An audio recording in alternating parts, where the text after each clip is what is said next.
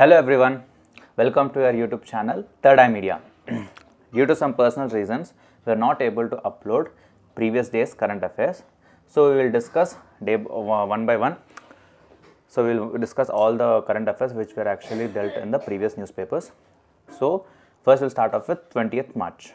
So national current affairs. So Supreme Court issues summons to Ramdev in Patanjali misleading ads case. The Supreme Court on Tuesday asked self-styled yoga guru Baba Ramdev to personally appear in a contempt case initiated against Patanjali Ayurved for publishing misleading advertisements in violation of the Drugs and Magic Remedies Objectionable Advertisements Act 1954, despite an undertaking given to the court in November last year. The bench further directed Acharya Balakrishna, the managing director of Patanjali Ayurved, to be present in the court along with Baba Ramdev for the next hearing on April 2. It's not a very rare case. Previously also they were given same type of warning by the Supreme Court. So next, Jharkhand governor to be in charge of Telangana. The President Draupadi Murmu on Wednesday gave Jharkhand governor C.P. Radhakrishnan additional charge of Telangana and Puducherry. She also accepted the resignation of Tamilisai Soundararajan. The President of India is also pleased to appoint Sri C.P. Radhakrishnan, so he is presently Governor of Jharkhand, to discharge the functions of the Governor of Telangana as well as Lieutenant Governor of Puducherry in addition to its own duties until regular arrangements are made. So temporarily he is now going to be the Governor of Telangana as well as he will be in charge of Lieutenant Governor of Puducherry because Puducherry is a union territory.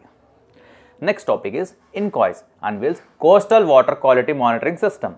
Scientists at the Indian National Center for Ocean Information Services. This INCOIS is nothing but this is the full form of INCOIS. Okay.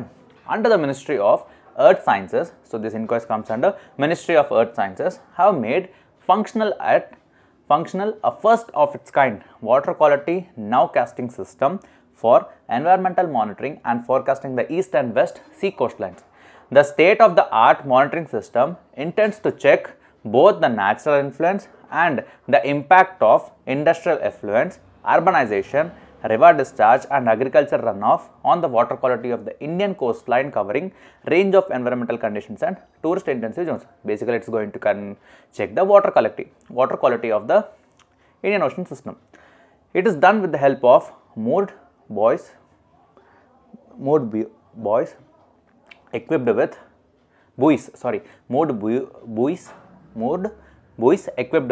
different biogeochemical sensors, data telemetry systems integrated with satellite-based observations for real-time data transmission to land.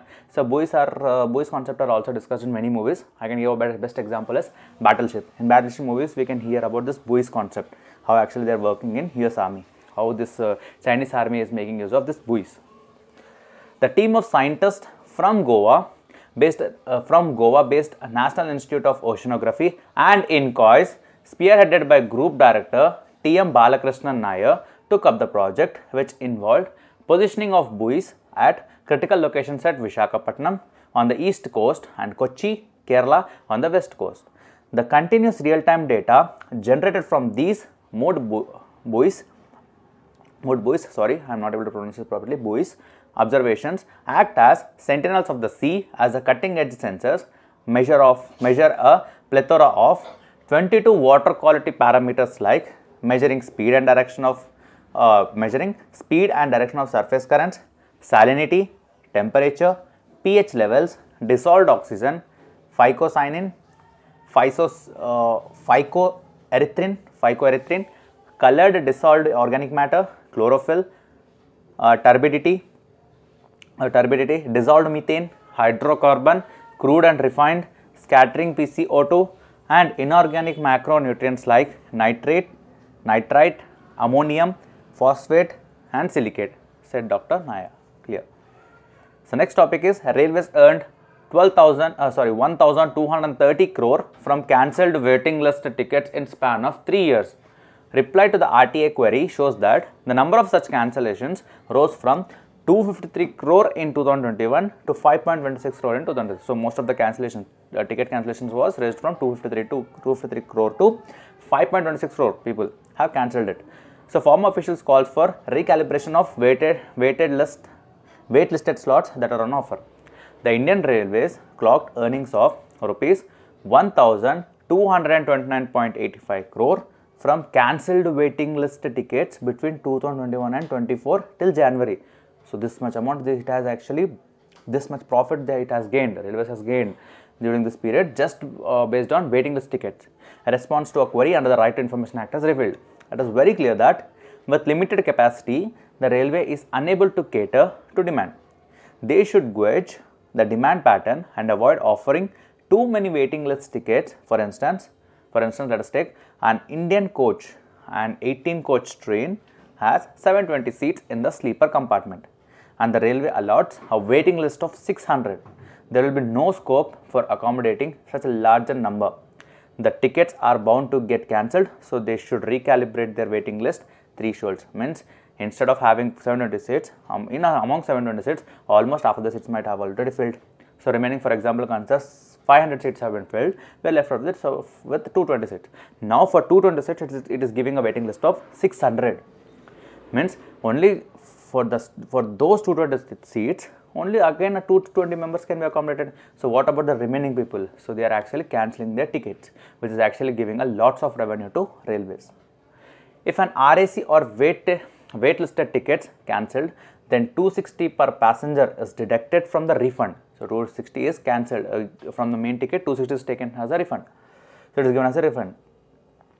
E-tickets bought online through IRCTC also attract a service charge that is not refunded when cancelled. Obviously, we will get a recharge, right? We get a service charge when we are actually booking our tickets through IRCTC app.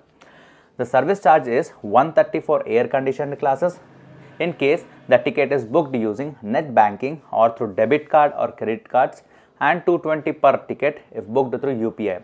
For non-AC classes, the charge is 415 per ticket, net banking or card, and 210 per ticket booked using UPL. So this is how actually Railways is trying to earn economy by, we can't tell that it is actually cheating the passengers, but it is actually making the transportation through railways more costlier when compared to previous years. Next, Supreme Court directs states to give ration cards to 8 crore workers. The Supreme Court on Tuesday took exception to the delays in the implementation of its April 2023 order to provide ration cards to about 8 crore migrant workers registered in the e-Shram portal. Very important. So these migrant workers shall be registered under e-Shram portal but not covered under National Food Security Act. The portal has 28.6 crore registrants. Of this, 20.63 crore are registered on ration card data. Next, 2023 was the hottest year on record, confirms WMO. In line with observations by climate agencies, the World Meteorological Organization has officially confirmed 2023 to be the hottest year on record. The State of Global Climate Report, important, State of Global Climate Report published on Tuesday stated that the global average near surface temperature was 1.45 degrees Celsius with a margin of uncertainty of plus 0.12 degrees Celsius above the pre-industrial baseline. It was the warmest 10-year period on record. The previous joint warmest years were 2016 at 1.29 divided by 0.12 degrees Celsius above the 1850 to 1900 average, and 2020 at 1.27 to 0.13 degree Celsius. Next, Zomato brings pure veg fleet, draws criticism from public. Food delivery platform Zomato on Tuesday launched a pure veg delivery fleet that would deliver orders from restaurants that do not serve meat, fish or egg-based dishes. The fleet's personnel are shown in promotional images wearing green uniforms and with green boxes on their bikes. This created a lot of criticism in the public. We should see further. So further, this was actually this particular veg fleet has been cancelled also. We will let you know the next current affairs session. 21.6 million people engaged in forced labor in 2021. Indian Labour Organization is telling, International Labour Organization is telling. A study by the ILO, that is nothing but International Labour Organization, released in Geneva on Tuesday, has found that forced labor generates illegal profits worth $36 million per year. For the study, surveys have been conducted among workers, including Indians in Saudi Arabia and Qatar. The report, titled Profits and Poverty: The Economics of Forced Labor, also estimates that traffickers and criminals are generating close to $10,000 per victim from $8,216 a decade ago. Previously, they used to earn $8,216, but now they are earning something called as $10,000 per victim. Total annual illegal profits from forced. It perpetuates cycle of poverty and strikes at the heart of human dignity, says report. So definitely forced labor has been increased in many countries now.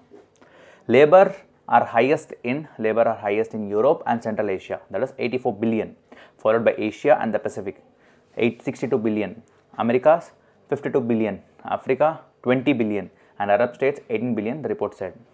The report also said forced commercial sexual exploitation accounts for more than 2/3 of the total illegal profits, despite accounting for only 27% of the total number of victims in privately imposed labor.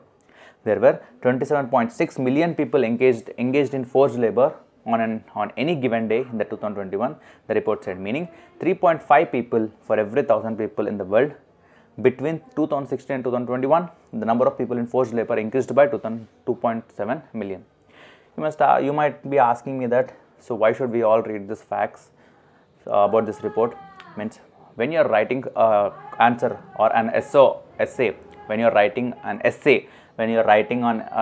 essay on human trafficking, so you can actually include the facts about this particular report in your answer. It will definitely fetch you much greater results. So next topic is food prices deterring inflation's fall. RBI officials stress need to keep monetary policy in risk minimization mode to guide inflation towards 4% target. So basically RBI has only target of 4%. It should not exceed 4% target. Okay.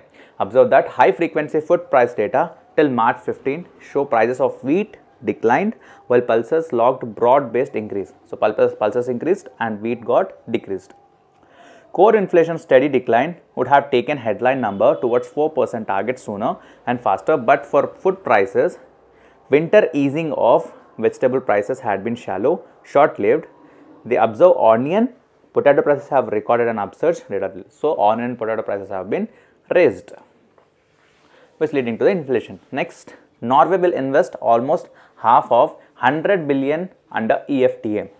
Switzerland, being the largest player, is likely to contribute more than half of the 100 billion free trade pact India recently signed with the European Free Trade Association. That's something about your EFTA.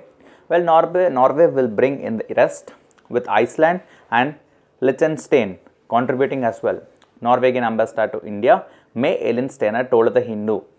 India signed a 4-nation trade pact with EFTA countries, that is Switzerland, Norway, Iceland and Liechtenstein on March 10th, aiming to attract 100 billion and to create 1 billion jobs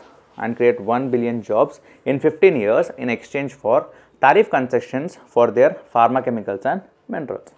So that's all for the day. That is for 20th March 2023. So these were the major topics covered in the newspaper. So we have already given the facts. So please refer it once again, and sorry for the delay again. So that's all for the day. Thank you. Please like, share and subscribe our channel.